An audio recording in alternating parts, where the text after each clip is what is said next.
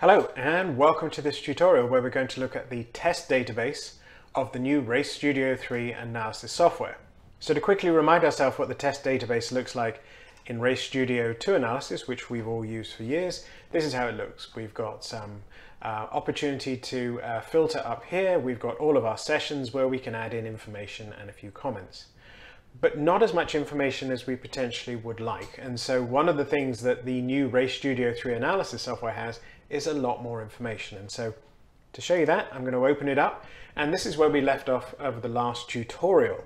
And so it goes in a stage of drill down as you go through the view. And there's also some similar sort functions that exist on other aspects of the Race Studio 3 software as well, which many of us may have used on things like managing tracks, for example. So to start off with, on the top left-hand side, after you've imported your data, you'll see high-level information by date. So here, for example, in 2020, between the 31st of October and the 1st of November at Silverstone National, we can see that there's 18 files. On August 1st at Castle Combe, there were 3. And so this is just a quick view of where those files are associated with the date and the track, just for quick reference as to where you are. When you move over to the next side, sort of area of the screen, the sort of the middle part of the screen of the test database, you'll notice that now you can see the sessions. And it's interesting, when you see the sessions, it's captured all that information that you used when you imported the data, where you said the venue type and the driver and the track, and that's all available, that's up here. If, for example, on that day you're the only driver and it's only the same car, these will remain blank. It's only here in the session where it's relevant, and you can see if you close that, that data stays. Now, one of the things is interesting is you may notice on this particular section that there is a movie sort of clipboard and a data analysis area. This is indicative of the type of data files that you've imported. This is a SmartyCam file, and this is a session that's been recorded as part of your logger.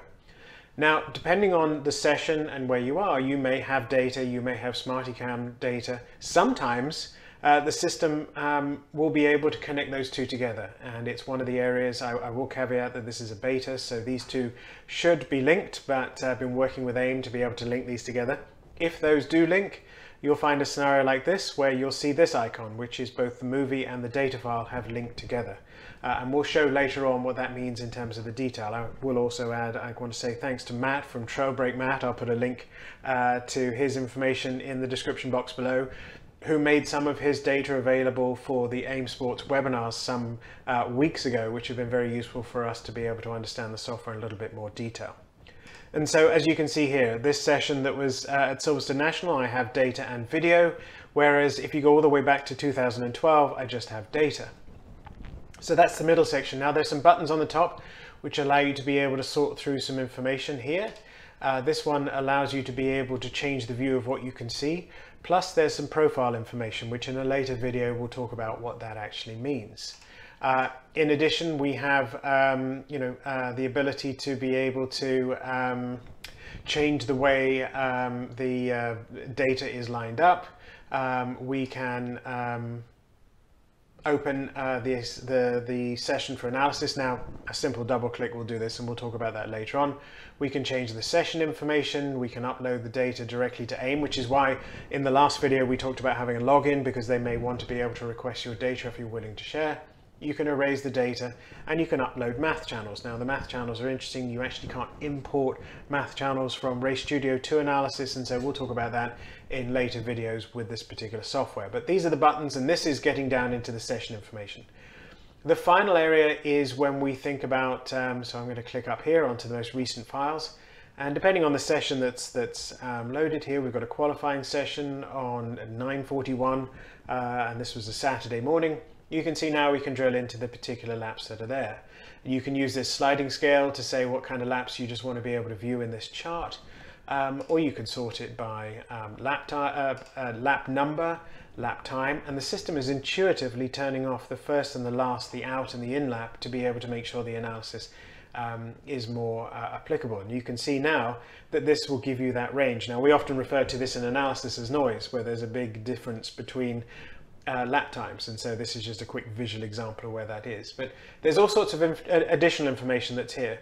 If, for example, we happen to click up here, we'll be able to see this detail just slightly different in terms of a graph per lap time to be able to see if there's consistency or inconsistency. Here we've got a snippet of the channels report bringing in this instance, it's bringing in tyre pressures. But at the same time, anything you've got set up in your channels report, and we'll show you that in a later video. Some additional features that are pretty cool that people will love, and we'll get into this in more analysis. If you click on map, now all of a sudden the key feature that everyone really liked in Race Studio 2 analysis but was difficult, where you had to export your files and then import them into, let's say for example, a Google Maps, that's done automatically here, and you can actually get this into more detail when we look at analysis, so stay tuned for that. And then some other very cool last buttons that are across the top here. This one, which I think goes back a couple of years, but I'm not sure how much further. We don't have it for 2012, but we do for the last few years, is this will show you what the weather was like on that day. So you can see, for example, that these little indicators will say when it's raining on that particular session, and how does that change some of the variables through the day. So a very, very useful feature to be able to understand what's happening on that particular day. The last piece is the advanced information. This just shows you what's being captured.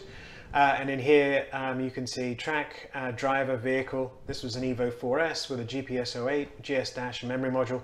It should have a SmartyCam here, and this is something that we're working with AIM on right now, which is why we'll caveat this as a beta where these two files should be linked. But it hasn't, and so we're working on that as a development, which is why I'm glad I've got an account so I can just send it to AIM to have them analysed. So that's the quick view, well, 6-minute view, so a little bit, bit lengthy, but well worth having a look at some of the features, because this page, when you see it for the first time, I must admit when I saw it, I was a bit sort of, ooh, that's a lot of information and I'm not sure what to make of it. So hopefully you found this video useful. Please comment in the box below if you've got any thoughts, give it a thumbs up, and stay tuned for the next tutorial.